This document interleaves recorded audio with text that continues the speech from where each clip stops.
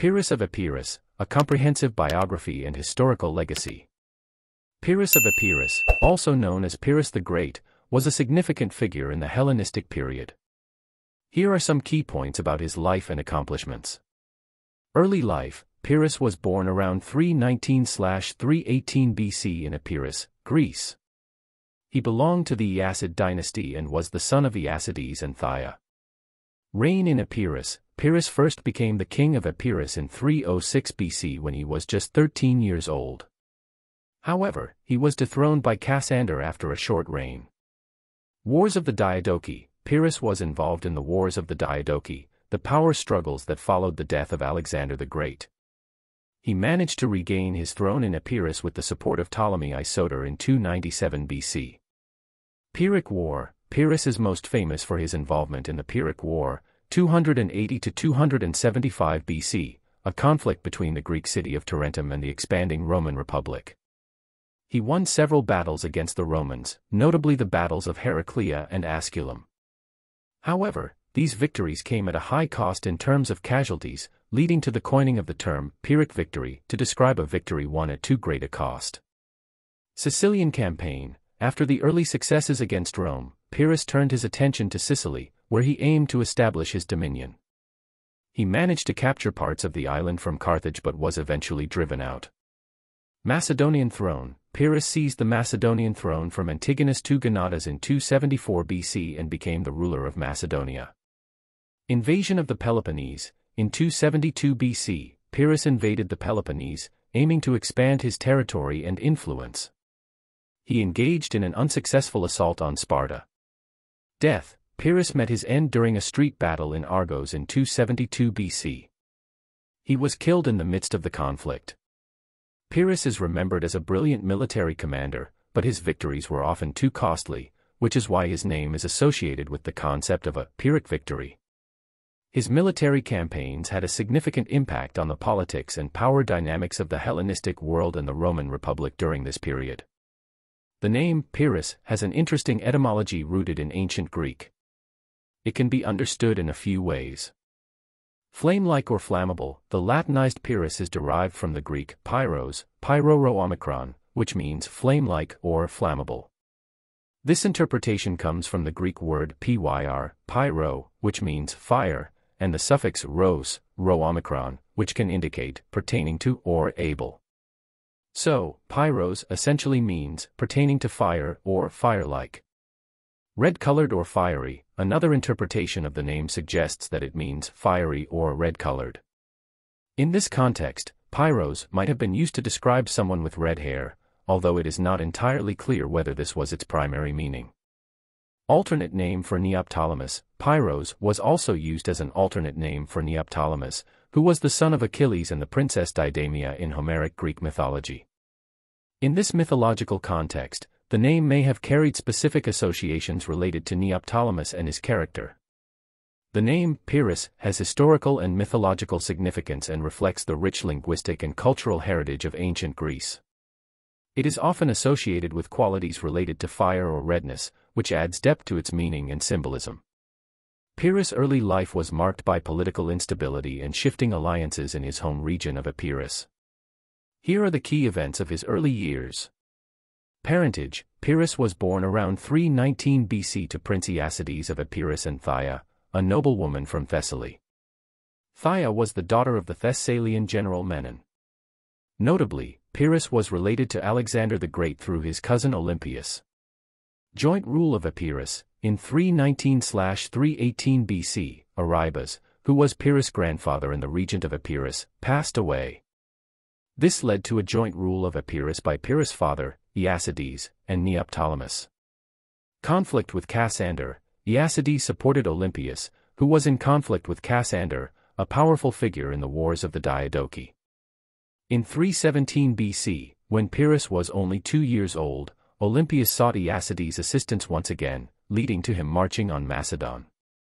However, his army faced mutinies, and many soldiers deserted. As a result, his forces were too small to achieve any significant goals. Dethronement of Aeacides. The mutineers who returned to Epirus fomented a rebellion against Aeacides, who was away. Cassander, seizing the opportunity, sent his general Lyciscus to act as a regent for the underage Neoptolemus. Epirus effectively became a puppet kingdom under Cassander's influence.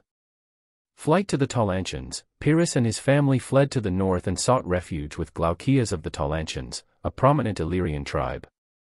Pyrrhus was raised by Bujaria, Glaucia's wife, who was herself a member of the Aeacid dynasty. Cassander's focus on the east. In 313 BC, Cassander turned his attention to the east, where he was engaged in a conflict with Antigonus Monophthalmus, one of the Diadochi. Fearing an invasion from Asia Minor, Cassander shifted his focus from the western regions, including Epirus. Aeacides' return, taking advantage of Cassander's distraction in the east, Aeacides returned to Epirus. He seems to have regained popularity and raised a sizable army. Death of Aeacides, Cassander responded by sending his brother, Philip, with an army to confront Aeacides. In the ensuing battles, Aeacides was wounded in the last encounter and died soon after. These early years of Pyrrhus' life were marked by political turmoil, changing allegiances, and the influence of powerful figures such as Cassander in the tumultuous aftermath of the conquests of Alexander the Great. Pyrrhus' family faced exile, and he grew up in the care of Glaucias and Bujaria, who played a significant role in his upbringing. Pyrrhus' first reign in Epirus was marked by his initial ascent to the throne and subsequent challenges to his rule. Here is an overview of this period. Glaucias' invasion and Pyrrhus' accession. In 307 BC, Glaucias, the ruler of the Tollantians in Illyria, invaded Epirus. He supported Pyrrhus in his bid for the Epirot throne.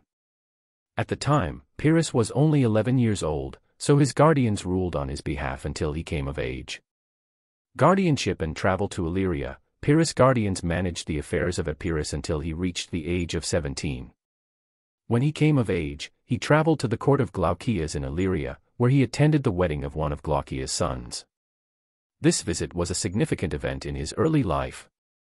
Molossian rebellion and Neoptolemus' return. During Pyrrhus' absence in Illyria, the Molossians, a people in Epirus, rose in rebellion against his rule. They succeeded in driving out Pyrrhus' supporters and reinstated Neoptolemus on the Epirot throne. This marked the second time Neoptolemus assumed the throne.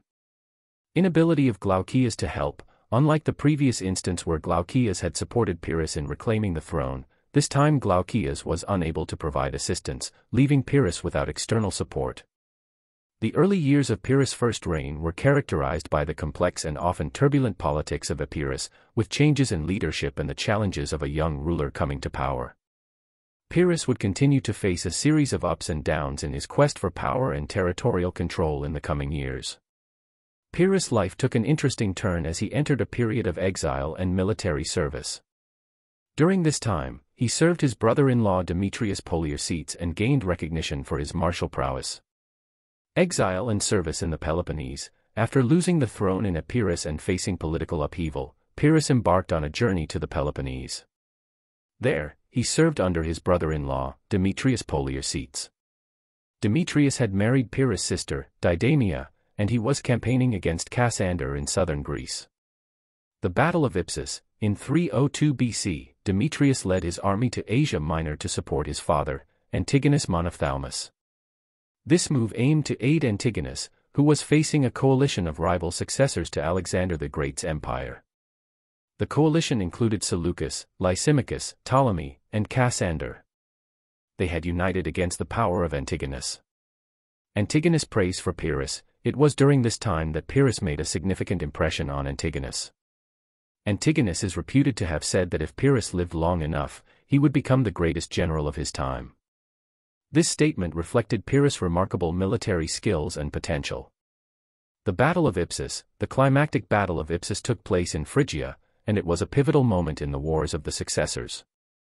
Pyrrhus likely fought alongside Demetrius on the right wing of the army, a position of honor.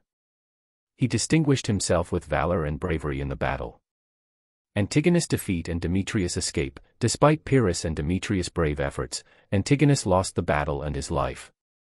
Demetrius managed to escape with a portion of his forces, approximately 9,000 men.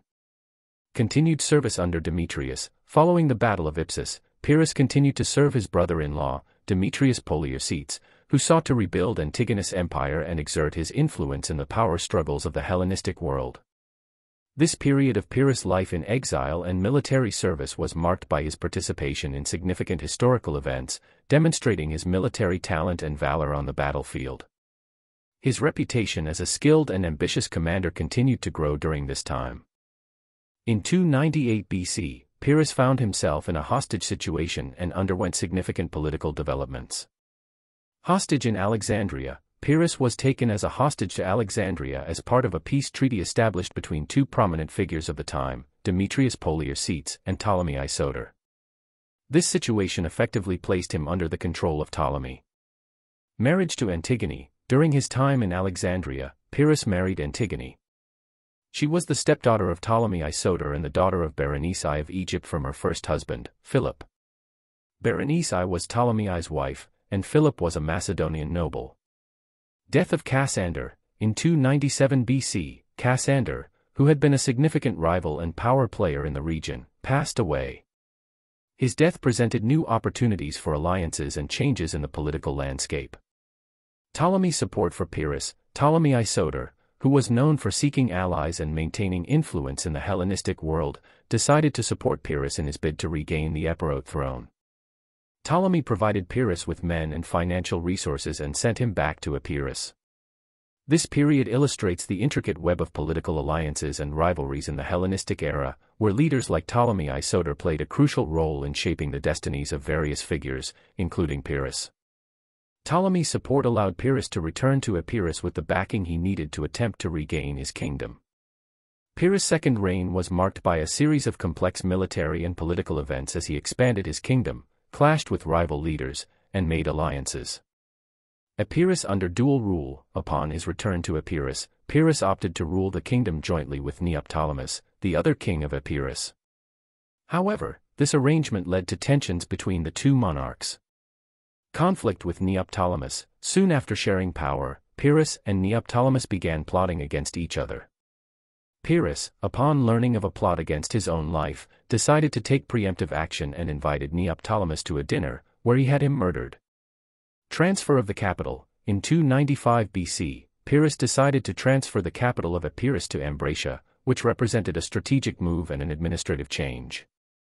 War with Demetrius. In 292 BC, Pyrrhus went to war against his former ally and brother-in-law Demetrius. He invaded Thessaly while Demetrius was besieging Thebes in Greece. Demetrius responded by leading a large army north to confront Pyrrhus. Pyrrhus' victory and name. Pyrrhus and his Epirot army engaged in battle with Demetrius' forces. Pyrrhus, demonstrating his martial prowess, engaged in a personal combat with Demetrius's general, Pentauchus. Pyrrhus emerged victorious, and his army, inspired by his success, won the battle and bestowed upon him the nickname Eagle. Macedonian campaign. In 289 BC, Pyrrhus invaded Macedonia, exploiting the illness of Demetrius. He penetrated deep into Macedonia, nearly reaching the old capital of Aegae, before Demetrius was able to take the field.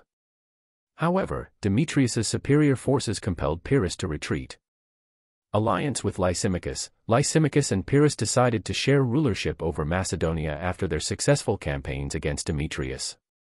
Demetrius, in response, raised a new army in Greece and laid siege to Athens.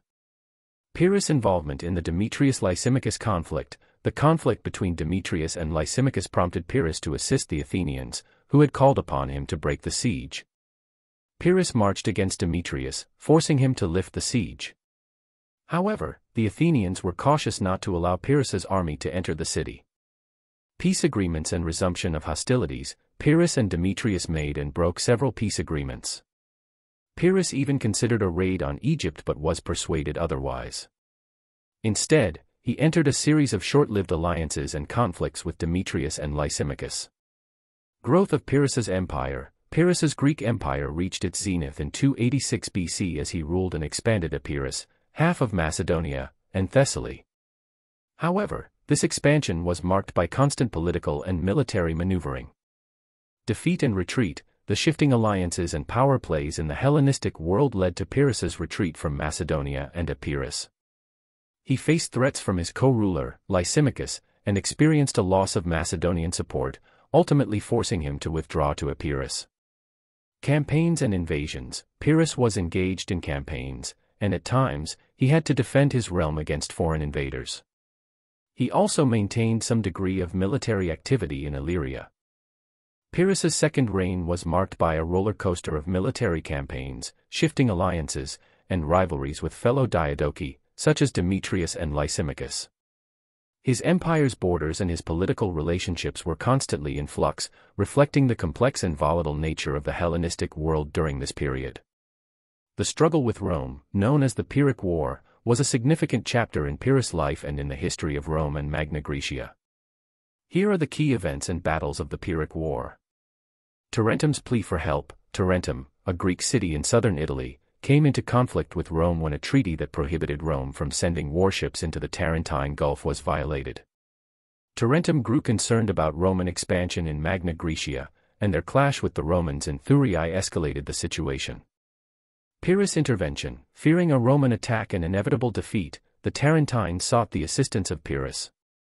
They requested him to lead their war against Rome, believing he could help them resist Roman expansion. The Oracle of Delphi also encouraged Pyrrhus to aid the Tarentines. Pyrrhus' arrival in Italy. In 280 BC, Pyrrhus entered Italy with a formidable army. His forces included infantry, cavalry, archers, slingers, and most notably, war elephants. These elephants had been provided by Ptolemy II Philadelphus, who also promised to send reinforcements to Epirus to protect Pyrrhus' homeland during his absence. Battle of Heraclea. 280 BC. In the Battle of Heraclea, Pyrrhus faced the Roman forces led by consul Publius Valerius Lavinus. Pyrrhus's superior cavalry, war elephants, and well-disciplined phalanx infantry helped him secure victory. The casualty figures vary in historical accounts, but it was a hard-fought battle. Alliance and further campaigns. Following his victory, several tribes and Greek cities in southern Italy joined Pyrrhus. He offered a peace treaty to the Romans, but it was rejected. Pyrrhus then attempted to capture Campania from the Romans, but his efforts were thwarted. Battle of Asculum. 279 BC. The Battle of Asculum saw Pyrrhus facing the Roman consul Publius Decius Mus. Pyrrhus emerged victorious but suffered substantial casualties. His famous remark about a Pyrrhic victory originated from this battle, as he recognized the high cost of his successes. Strategic withdrawal. After the Battle of Asculum, Pyrrhus was left facing three Roman armies, including the garrison of Rome, Lavinus from the south, and Quirincanius from the north. Fearing being surrounded, Pyrrhus withdrew to Tarentum, where he wintered his troops. The Pyrrhic War demonstrated Pyrrhus' military capabilities and the resilience of Rome. While Pyrrhus achieved some victories, he also realized the challenges of fighting Rome and its ability to absorb heavy losses. Pyrrhus' departure from Italy marked the end of his Italian campaign, as he shifted his focus to other conflicts and endeavors. Pyrrhus's rule of Sicily was marked by a series of events, including his arrival, the lifting of the Carthaginian siege of Syracuse, and his attempts to consolidate power in the region. Arrival in Sicily. 278 BC. Pyrrhus received two simultaneous offers in 278 BC, one from the Greek cities in Sicily and another from the Macedonians. The Greeks in Sicily asked him to help them drive out Carthage, a powerful Mediterranean force. Pyrrhus decided to seize the opportunity in Sicily and sailed his army there. King of Sicily. Pyrrhus was proclaimed King of Sicily upon his arrival. He had plans for his sons, with the intent to have Helenus inherit the kingdom of Sicily and Alexander take control of Italy. Capture of Eryx. In 277 BC, Pyrrhus captured Eryx, a formidable Carthaginian fortress in Sicily. This success led to the defection of other Carthaginian-controlled cities to Pyrrhus's side. Negotiations with Carthage. In 276 BC, Pyrrhus entered negotiations with Carthage. Although Carthage was willing to come to terms with Pyrrhus and provide support, Pyrrhus demanded that Carthage abandon all of Sicily, making the Libyans see the boundary between the Carthaginians and the Greeks. Siege of Lilybaeum. When peace negotiations faltered due to the Carthaginians' control of the powerful fortress of Lilybaeum, Pyrrhus initiated a siege of the city. The siege, however, proved challenging. Construction of a fleet. To improve the effectiveness of the siege, Pyrrhus requested manpower and money from the Sicilians to construct a powerful fleet. When the Sicilians became dissatisfied with these demands, Pyrrhus resorted to compulsory contributions and force to maintain control. Alienation and hostility. Pyrrhus's actions, including proclaiming a military dictatorship in Sicily and installing military garrisons in Sicilian cities, alienated the local population. Public opinion in Sicily turned against him, and the people were willing to form an alliance with the Carthaginians. Departure from Sicily. Facing growing hostility in Sicily and learning about the situation in Italy, Pyrrhus decided to leave the island. He departed for mainland Italy, and as he left, he reportedly said, "What a wrestling ground we are leaving, my friends, for the Carthaginians and the Romans." Destruction of Pyrrhus's navy. While Pyrrhus's army was being transported to mainland Italy, his navy was destroyed by the Carthaginians in the Battle of the Strait of Messina. This naval defeat was a significant setback for Pyrrhus. Pyrrhus's rule of Sicily was marked by both military successes and increasing hostility from the local population. Ultimately, he chose to depart from the island to focus on other opportunities and challenges in Italy and Greece.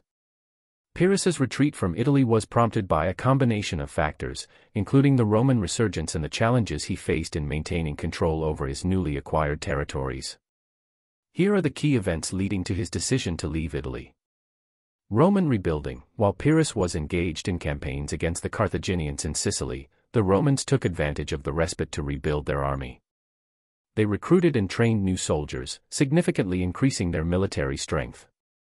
Superior Roman army. Upon his return from Sicily, Pyrrhus faced a well-trained and numerous Roman army led by Manius Curius Dentatus. This Roman force presented a formidable challenge to Pyrrhus and his Epirot army.